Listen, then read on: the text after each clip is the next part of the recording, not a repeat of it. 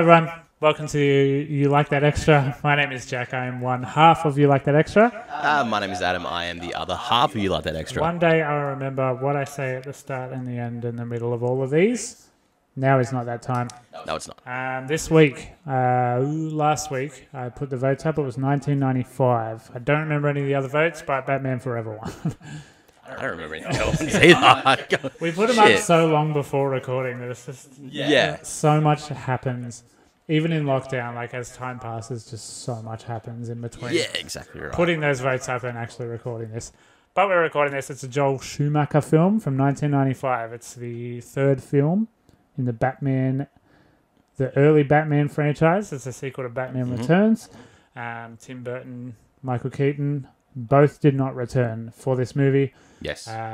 Tim Burton was on until pretty late, and then he was just like, nah, I'll just produce it and keep getting money. Michael Keaton was on board until Joel Schumacher got on board, because Joel Schumacher was very passionate about doing Two-Face as well as the Riddler, whereas Michael Keaton was under the impression that it was just going to be the Riddler. So Michael Keaton was like, it's too much. I don't want to read this much. I don't want to know this much about villains, so I just, nah. Cut 20 years later. Yeah, so he's back again, learning about two different fucking major timelines. So Val Kilmer signed on, which I think is a good casting. Budget at the time, $100 million US. It's a lot of money. Yeah, 95. That's pretty big for a superhero movie. Now that's not a lot, but back then, fucking hell. Box office say $336.6 million US. So it did quite well. Yeah, because the internet wasn't around back then. Starring Val Kilmer, Jim Carrey, Nicole Kidman, Tommy Lee Jones, Chris O'Donnell, and a brief spot by Drew Barrymore. The plot. We'll get to that. No, we'll do the plot first. Batman takes on both Two-Face and the Riddler because the Riddler is going to do like a brain-sucking weapon on Gotham. Yeah. And Two-Face is also there. It's just having a good time. Critics score 38%. Audience score 32%. Judging by those numbers, Adam, what did you think of the movie Batman Forever? This movie is not for me. Which is weird to say for a Batman movie. I'm a huge Batman fan. Really love Batman. I've never watched any of the original Batman movies. This was my first time viewing this one. There was a period where I had briefly turned on Batman and Robin, whichever one had. Which is the one after this. Yeah, the one that had Arnie. Arnie is the... that's Batman and Robin. Frosty Man. I didn't get very far through that one at all. So they never piqued my interest on these original ones. And after watching this, it's either just because it's just not holding up to its time. It's just something completely different to what I was expecting. And it's just... it just sucked ass, didn't it? Typical superhero movie, it ain't. Yeah, no, it's weird because we're just talking about in our Suicide Squad about James Gunn making it very comical and silly in the costumes and that. And that's sort of what this movie is. It's very silly, and especially in its costumes and the way that it's shot. It's shot like it's taken from a strip of comic. Yeah. It's really weird, but it's just not sticking and it's not hitting for me. And boy, there's not a lot of Batman in this movie. Yeah, he's not Batman very often, is he? Not much. A lot of Two-Face, a lot of Riddler, but then just a lot of nothing around as well. Yeah, it doesn't need to be 2 hours. No, it doesn't need to be 2 hours. And I had to span this out over 2 nights because I fell asleep the first night.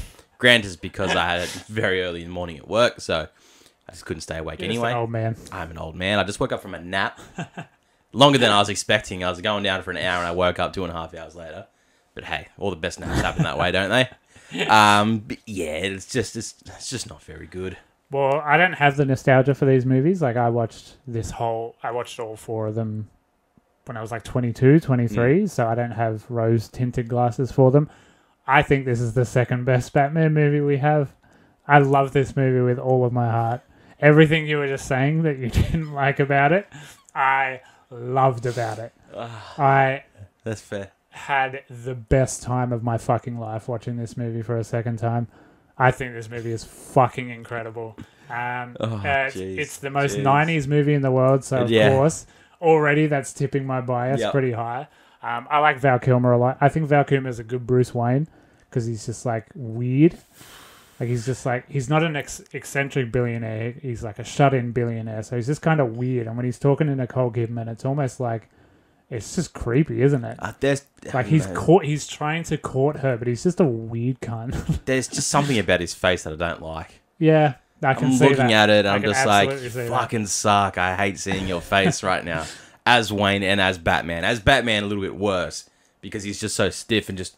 Yeah, and he's got that big top lip. So when Nicole Kidman doesn't recognize him, even though he's got the most distinctive, like, giant lip. Yeah. It's like, okay. Yeah. But yeah, Nicole Kidman falls in love with Batman and is, like, so fucking horny for him. She's, like, whispering in his ear and shit, like, hey, meet me on my balcony after midnight. Yeah. Don't tell Bruce Wayne, because I'm like, I think I'm just going to shack up with him, but then just bang Batman on the side. Yeah, 100%. That's kind of sick. Is she just expecting him to wear the suit the whole time?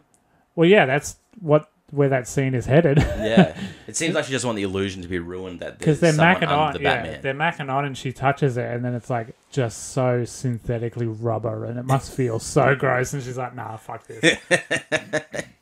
But it's so colourful and it's just so overblown. Like contrast, they just went whoom, like that, and it looks horrible. And yes, it did. And like Gotham looks terrible. You know, in the first Spider-Man game on PS1, there's no floors, and the buildings are the same texture again and again. And like, if you fall, it's just fog. This movie is that. Like the VFX are that, and then sometimes there'll be a bit of detail, like a sign or whatever. Yeah. But otherwise, it looks terrible. Like it looks horrendous. It's not good looking at all, and it's not explained at all because like, if the Batmobile's driving along a street, it's just a normal street. Like it doesn't look shit like it does from the air when they shoot it. Like they didn't. There's no continuity between VFX and the road. I love this movie so much, and it's Jim Carrey just being full blown crazy, just unhinged Jim Carrey, and he gets more and more unhinged because the character has to. And he clearly there was no script, just so obvious. They just went, just be yourself. You know, Ace Ventura just come out at that point. So he's just like, I've got it going. As you were saying, it's mostly Two-Face and mostly the Riddler. Yeah. That's like 80% of this movie. Which I will say, Tommy Lee Jones I thought was fantastic. Tommy Lee Jones is great. He's hamming it up. He's chewing was the one thing bit of scenery that I was like, all right, if there's one thing I'm going to take that I like from this movie, Tommy Lee Jones is fantastic. And there's so many nods. Like they had to do this because Robin is such a stupid, terrible character. Like Robin, what were they thinking? There's heaps of throwbacks to the 60s. Like the whole soundtrack is like wacky and goofy the whole time. There's no real, like there's a bit of Spider-Man 1 Danny Elfman sort of stuff. I don't remember. I should have written it down. I don't remember who did the score. I'm sorry. But yeah, every now and then they throw in some wacky 60s stuff. And like Tommy Lee Jones is straight out of the 60s in this. Like when he reacts to stuff, it's so big and he like grabs his face and goes, ah, and you know, like he full goes into when it. Batman survives something, or you know, he just like, it's just so over the top, and I just love it so much. But they have so much screen time together. Very famously, Tommy Lee Jones is not the biggest fan of Jim Carrey. Jim Carrey approached him at dinner once while they were shooting this movie. They were like just off set, whatever, having catering. Jim Carrey went up and said, "Can I join you for dinner?" This is the direct... It's going to be really hard to read through this without laughing because this is my favourite quote of all time. Tommy Lee Jones said to Jim Carrey, "I hate you. Strong start. I really don't like you and I cannot sanction your buffoonery."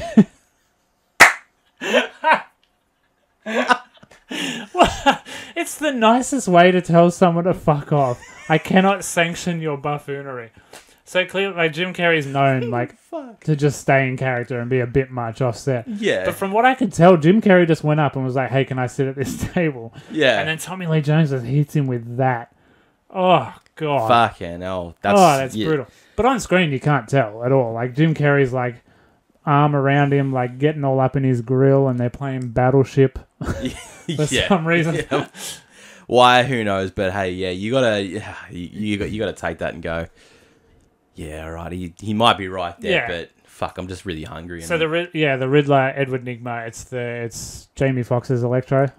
He's just like a little nerdy dude, like worships Bruce Wayne. Yeah. Bruce Wayne says, no, you can't do this thing, and then he just loses his mind and goes crazy. Eventually becomes like cool and like he throws a party for himself. Yeah, he becomes rich because his technology just totally takes off. His stocks are outdoing Wayne Enterprise. Yeah, everyone's like, Wayne's outdated, Wayne's done. He's not. He's fine. He's just Batman and still has a lot of money. Yeah, and then what happens? He sucks too many brain waves. He sucks too many people's dreams. And then his head gets all big and he just sort of falls over and dies. Yeah. But his costumes get more and more wacky. His hair gets more and more wacky. Like, it gets more pink at one point, and then his leotard matches it. Like, he's only in that green suit for a couple of scenes. Yeah. And, like, a couple of scenes with Tommy Lee Jones, not even with Batman. Yeah. And Batman doesn't punch on or anything. No. There's a lot of goons Batman punches on with. Yeah. Instead, they're all like... A lot of goons that I'm probably sure have done a lot of porn in their time. Oh, absolutely. Yeah. Yeah, absolutely. Because there's a lot of them. Just bring your own costume. Yeah, pretty much. But yeah, like, I don't think Val Kilmer did any of this. I think it was all a stuntman. But it would have had to be. But there's there's some good fighting, but the suit is, as you said before, he can't move in it. Yeah. Very clearly cannot move in it. So the stuntman had his work cut out for him. Yeah, very. But there's still some good flips and stuff. Yeah, look, practicality in this movie was pretty on point. Yeah. You know, it was a very... if something's going to get blown up, it's going to get blown up. Ooh, we're going to use everything we can to make it look like an explosion. Yeah. And, props for that where it's due. But, I mean, ultimately, some things don't look as good as... No, some things have aged. But it's 1995. The slowest car chase in the world. Like, Tommy Lee Jones walks out in front of the Batmobile... And then it cuts to, like, Batman, and he, like, reacts and goes, oh, fuck. But on the street, they're clearly doing maybe 3 miles an hour. Yeah. Maybe. And they don't try and speed it up. They don't try and make it, like, none of the cars crash into each other and spin each other out because they're not going fast enough to. Yeah. It's just like, they had to have known that doesn't look good. Surely. It's not exciting because they built the Batmobile and clearly just didn't have much to do with it. Yeah. I think it's one of the better looking Batmobiles. Yeah, it's not a terrible Batmobile at all. I don't like the tank of the new ones. I don't like that. I like it when they're all over the top and batty. Look, see the Dark Knight one where it's just like the full fucking like Jeep Ranger looking thing. Yeah, and with a motorbike in it. Yeah, I really like that one. Yeah, I don't know why. It's very Batman. It's very modern Batman. Yeah. Speaking of Batman, he does some detective work at the beginning. He cracks a safe that's floating above the thing. Like my criticism of the Nolan Batmans is he's just not a detective at all. He doesn't do any detecting, except Alfred's sonar computer where he just finds people. Yeah. But this one he does a bit of detectiving. I guess the last thing to talk about is the elephant in the room is Robin, Chris O'Donnell. Bad, isn't it? Boy, it's not great. God. Okay, so Robin's introduced. He has his family dies in front of him at the circus because they're all on the same trapeze trying to stop a bomb. Yep. That's actual. That happens. Do you see that happen? The actual plot point. Yep. Chris O'Donnell's fine because he goes up and stops the bomb another way or something. Yeah, he carries it all the way up and then lets it float off into the ocean. Again, very 60s. There's this big prop with a big clock on it, and it looks stupid as hell. Yeah. But Robin, he's just a prick. He's just a fucking prick. Yeah, not a great guy. And not a fun prick. It's not a funny prick. He's just a prick. Nah. Like 90s edgelord. Yeah, he's just a weird one to put together. Chris O'Donnell is cast well, I guess. Because he looks like a bit of a prick. He's got a punchable head. Yeah, and I mean the single ear piercing, sort of. Yeah, that dates it. That brings it in as well because the big like loop one, like the flat loop. Yeah, you're just like fucking why? Yeah, it was sure. Very the boy band boom had happened, so that was very. But yeah, and then he's just like not reluctantly, the other word, incessantly hounding Batman. He's just like, I'm just going to follow you around. There's nothing you can do about it. Yeah, there's something much. Batman could break him in half. 100%. You gotta be fucking careful talking to Batman like that. Are you serious? You got some gall. And Alfred's just on his side. Alfred's like, you were a young prick too who did what you wanted. Yeah. Look after him. And Batman's like, okay. Fine. You're my only father figure, okay. Yeah. But yeah, Robin, he doesn't even have a big hero moment at the end because he just gets stuck on a chain. Yeah. He gets captured straight away. Yeah, well, he's just like, the Batman's riding the Batwing to the fucking place, and then Robin's in the boat. Yeah. Boat gets fucked up, and he gets ejecto-cedo-cursed. Yeah. And then... and then he gets captured. Edward Nygma catches him, and he's just in a tube. He pulls Batman out of some gravel. Yep. Which Batman could probably pretty easily get out. Didn't seem like he was that far under. Didn't seem that threatening. Yep. At all. And then, there's a fucking great stunt. Jack's nerdy stunt corner back when the Two-Face flamethrowers Batman. Right? Yeah. And then the scene cuts. And then it starts with the whole room on fire with Batman in there. And he's in there for a minute and then he runs out. So the stuntman was in fully engulfed fire in a room and then runs out still on fire. Yeah. That's an insane stunt. Like, it's pretty cool. To have to stand in that room, get it set on fire and then run out of it. Like, he would have been in fire for 15, 18 seconds maybe. That's terrifying. That's a baller move. I should have written down the stuntman's name. I'm sorry, I didn't. That's right. Shout out you. Shout out you. I've already closed my Word document. Big man. But yeah, Robin sucks. The ending is not very exciting at all. They're just on an island. And they give him the train track decision. Like, save Nicole Kidman, who you love. Save her or save Robin. Save Robin, who you're for some reason responsible for. So what does he do? He saves them both. Saves both. Of course he does. And just lets Two-Face absolutely fucking plummet to jagged, horrible, painful, deathy rocks. Just quickly on the train track decision here. Yeah. So it's given that you can save one or the other. Yeah. And it clearly looks like they're both hanging over their own holes. Yeah. But the end of that scene, they both get dumped. Yeah. They're falling in the same hole. Correct. Maybe the pulley system went down in a Y shape. He's known both of them for maybe 3 days, and he's already this attached to them. Brucey, I know you got some issues, but he knows he's getting the pussy from one hand. Yeah, he's like, all right, there's some good pussy for me there. Yeah, the other one's like, there's someone that can take half the load. Oh yeah, God, he could have some nights off. He could have some nights off for the pussy. Yeah, go, Robin, go is fucking so hot in this movie. Yeah. Jesus Christ, what a looker. Yeah, just falling down that same hole. It's just like, that made it It made it much easier for Batman to save them as well. He's like, all right, sweet. The stakes one battering, bang. Second one, bang. Yeah, sweet. Yeah. Good. But anyway, then the movie ends and they're all just best friends. Robin's just like, hey, I'm going to be Robin. And they run in silhouette towards the camera and the movie ends. Yep. That's Batman Forever. It's a neon CG nightmare that I adore very much. It's so campy, it's so stupid, it's so overblown. And that is why I love it very much. And that's why Adam... It's just so weird, man. It doesn't need to be 2 hours. There's a lot of fat that could be cut out of it. This is just why I just don't understand you in your movies. It's weird, hey? You just absolutely nobody can pick it. We've done 80 main show episodes, and this is 26 odd fucking extra. Yeah. All these movies that we've watched. Yeah.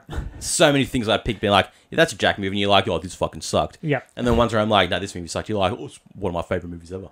I don't fucking get you. Literally can't disagree. You're absolutely I don't right. get it. I saw the tomato scores. I'm like, fucking everyone hated this. No. And then you're here like, it's the second best Batman. And and just the context of me not having the nostalgia makes that even weirder. Yeah, exactly. The fact that I didn't grow up on this. Yeah. Yeah, because then it's like, okay, I can understand it if you grew up at the time. No worries. Nope. But going into it now, watched it maybe 6 years ago for the first time. Fuck, oh god, you're a weird one. You're an enigma. This movie. I'm glad it won the votes. Thank you for voting every week. Yes. There wasn't a vote this week because I couldn't theme it. Adam wanted to do a movie, so I was like, yeah, we'll just do it. Yeah, look, I like fucked up movies. Okay. So no surprise there. I gazed upon my shelf and I saw The Green Inferno and I went, fuck, I need to watch that again. And then I thought, hey, let's try and do a gross, Amazonian tribe cannibal type movie. Yeah. And it was like, I had this, Apocalypto, and then we're like, Cannibal Holocaust, but it's like... I don't really want to watch that again, and I don't want to talk about it again. I haven't seen that one. I don't want to make people watch it. It's just not pleasant. The Green Inferno is new enough. It's only... People know Eli Roth. Old. People know and like Eli Roth is great, and I think this is a decent movie that's got its... But usually... You can go to Instagram and vote for what movie you want to talk about. It's the power is in your hands. Correct. So it's very important that you follow us on Instagram.